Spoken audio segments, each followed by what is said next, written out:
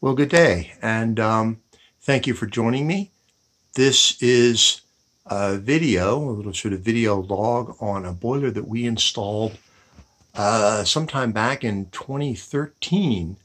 And it has a couple of unique things which some of you may find interesting. It is a Columbia boiler, and it is designed to fire power burners, and we have it firing as a gas-fired unit with a Carlin Easy Gas, older style Carlin, and got the cycle guard on it, service switch. Normally the pressure control is mounted here, and we've moved the pressure control here, and it's actually a vaporstat, the non-mercury type, and there is the low pressure gauge on there. It says 30, but that is 30 inches of water column, and that is the 30-pound gauge as required by code. And so what we do is we remove the gauge here and blow into here to make sure that's cleared. And the same thing here, we remove this to make sure this is cleared, and we've got it above, significantly above the water level, so it's not this pigtail is not likely to clog. The chimney was relined at or around the same time as the new boiler went in. It was a old American standard atmospheric that had failed, and we've got here the barometric for gas and the blocked flue with the sensor there, as usual. The cowling removed. The Columbia boilers like to put the boiler drain behind this cover here, and we've got another drain back there because there's no such thing as too many drains. That pretty much is the extent of the wet return, and we were piping these things with a lot more copper than we are nowadays. So this is the Equalizer Line and the Harford loop there, and we got two drips going into the wet return, and of course there is a drain there. There's of course the gas line and so forth. And what we have, we have two outlets, two 2-inch outlets, and we have installed them using the drop header technique. They're going into a 3-inch header. The red stuff is RTV silicone high temperature. We were using that back in the day to reduce leaks. We found that that was a little bit of overkill, so we're no longer using that technique. And we're bringing it around, and this is the, as I said, this is the Equalizer Line here. We used up some of our cast iron fittings and pretty much stopped using them after getting them out of our inventory. So we have a 3-inch takeoff. Sorry about that. 3-inch takeoff, and it is going into there, and the customer has insulated, and we have two takeoffs, and one is going this way, and let's go ahead and follow this one out. Got a real headbanger there, and we'll continue around through there, and that's the final end of this main, and we have two Gorton number 2s. Looks like it did leak a little at some point, but it's stopped now. There was no evidence of a leak now when we ran the system, so that's good.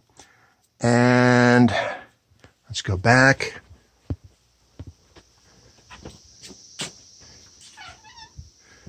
Let's follow this line here. Goes through there. Let's go through.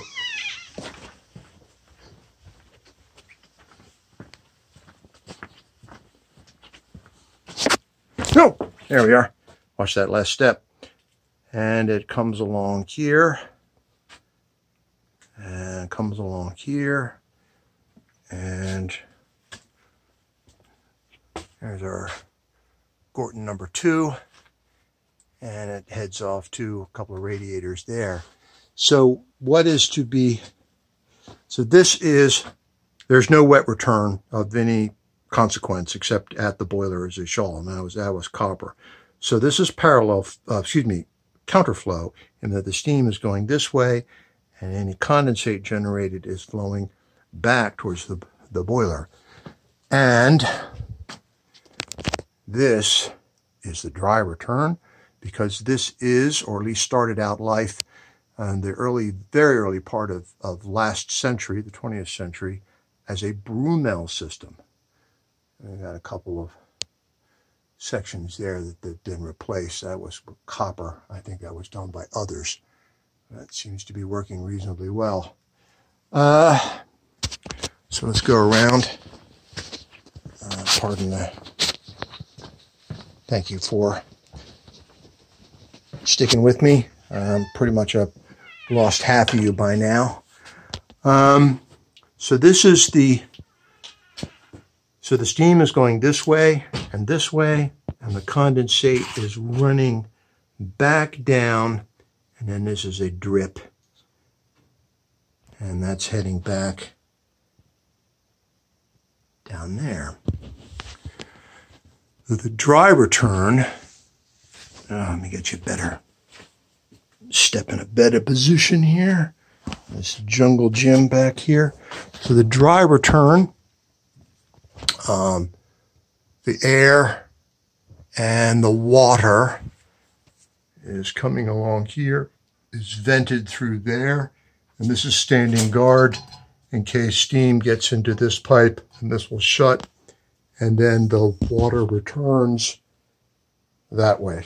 So those are the two drips. This is the main drip for the dry return, and this is the drip from the steam mains.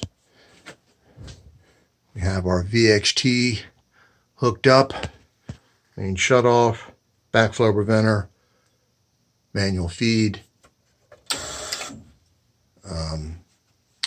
electronic feed, and there is the return back to the boiler, and there is the skim tapping back there, inconveniently located. And let's see. So the Broomell was designed to operate not in a vacuum, but very low pressure. So we've got this thing set at about 4 ounces. It might reach that on a fairly long burn of the shoulder seasons. But this is what we've got. This is our unit here. We're coming up on 9 minutes now. Thank you. I wanted to also share with some of you who were wanted to know. And so the amp draw on one of these guys, I apologize for the hard to read the scale, but that's in the 6 amp scale. And I've got this looped around. So when this runs, it's drawing about 1.3 amps. That's how I was able to do it. Right now, it's on standby, and the number of amps being drawn is negligible, not measurable by that scale. Probably if I had a more sensitive scale, this might actually, you can see here the cycle guard is cycling away, even though it's not calling for heat. And this is our drain. It's working well. We have spent a fair amount of time flushing this from a leftover bilge and swill, and I got it fairly clean, and it's running fairly quietly. This thing is a Carlin easy gas, so it tends to be a little bit noisier than the props we would like.